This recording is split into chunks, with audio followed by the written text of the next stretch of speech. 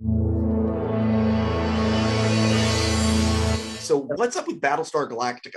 Because I heard about it for a while, and then I know that there's the movie, and I know Sam is working on a series, and like what can you tell fans?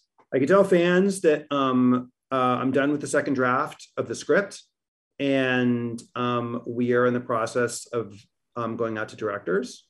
And the hope is to attach a director and start prepping the movie this year. It's a Megillah, humongous film, and the prep will be a very long prep period. So I would imagine even if we attach a director today, it would take 6-9 months to prep this movie properly.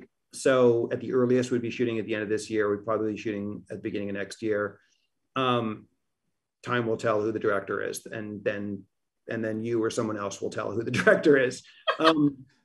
In terms of the situation with Sam and the show, I can't say too much about it other than there is synergy between the two enterprises, and constant communication between us. We've become close and been having a really good time together.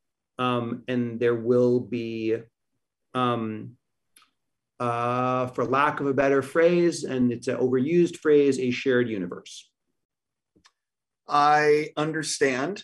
I have to add, listen, I love Battlestar Galactica, and I'm incredibly excited that you guys are developing something. So for fans of the series that was on a decade ago or whatever, does it connect to that, or is this like a completely new thing? Gosh, you're asking me a hard question that I'm not sure I'm allowed to answer.